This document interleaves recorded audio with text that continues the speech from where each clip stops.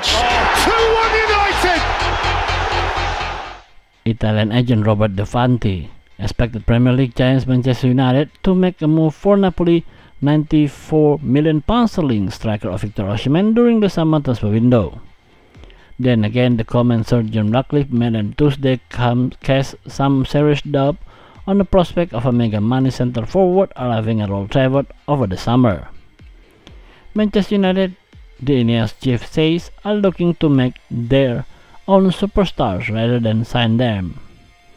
The next Kylian Mbappe or Jude Bellingham rather than the original version.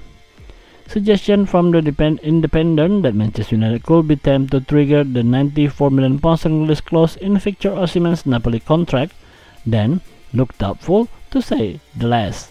Even an agent well connected both in England and Italy can certainly envisage the Nigerian international wearing the iconic red shirt.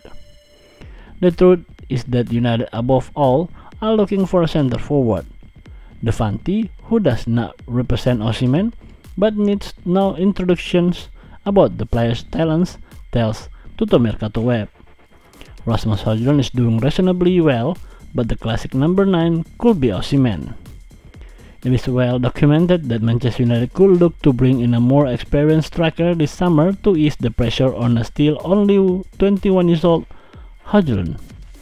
A center forward is almost certain to arrive given that Anthony Martial will leave on a free transfer in July.